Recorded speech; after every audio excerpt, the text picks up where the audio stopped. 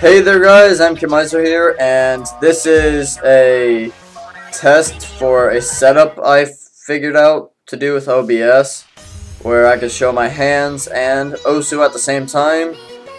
The gameplay is not perfect at all by any standards, and I don't know why the webcam freezes, but it does sometimes. Anyway, hope you enjoy it.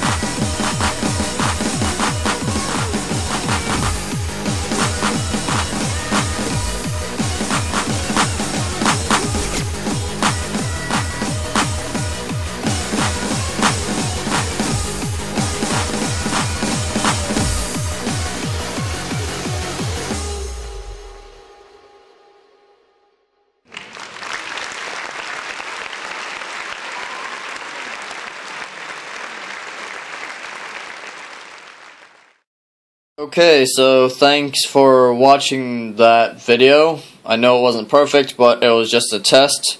In fact, here's the setup. I have my keyboard down here, my webcam that was aiming at my hands on top of a Wii U gamepad. And how I got the keyboard to be bright, because you see how it's very dark, I turned on a flashlight and yeah, it doesn't look like that. The light's just weirdly reflecting off the camera. But yeah, I also had to go into OBS. Oh gosh, I think I might have to record this with the screen cap, so let me do that.